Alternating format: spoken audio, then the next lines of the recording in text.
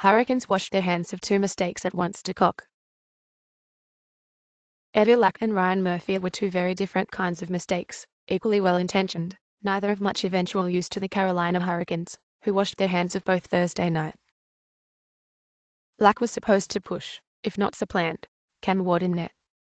Over the past 2 seasons, he never could do either. His one good run in a Carolina uniform came this spring, with the team long ago effectively eliminated from playoff contention and confidence in Lack long ago lost. This moment was inevitable even before the Hurricanes traded for Scott Dowling.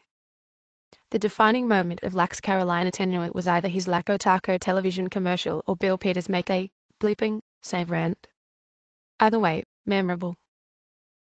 To get Lack off the books, General Manager Rob Francis had to retain half of Lack's salary, about $1.4 million, the price Francis must pay for his miscalculation with Lack not so much acquiring him, which made perfect sense at the time, but giving him a 2-year extension before he played a game for the Hurricanes. Still, that was cheaper than buying him out or burying him in Charlotte, the only other options with Darling the new starter and Ward transitioning into the backup role. Francis bears little responsibility for Murphy, though. He's one of the last messes Jim Rutherford left behind that hadn't been cleaned up yet.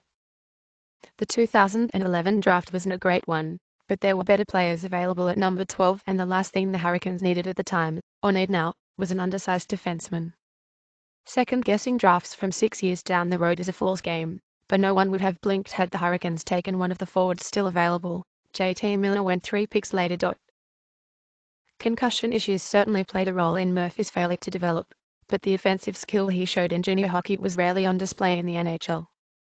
He was given all the chances in the world, and a steady line of young defensemen still moved right past him and into the lineup. Maybe a fresh start will help him in Calgary, but it's hard to see him fitting very high in that defensive depth chart, either. Either way, there's no doubt that there was no room on the blue line for Murphy here.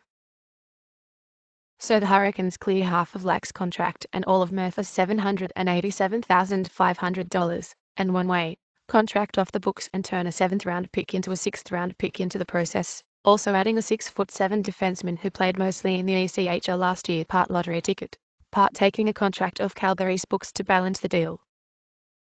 That's the business of hockey. You pay for your mistakes, the ones you make and the ones you inherit.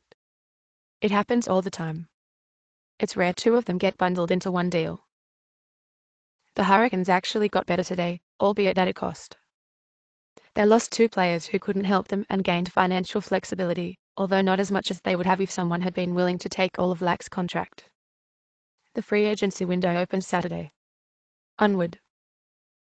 Thanks a lot for watching. Please subscribe to our channel for daily videos.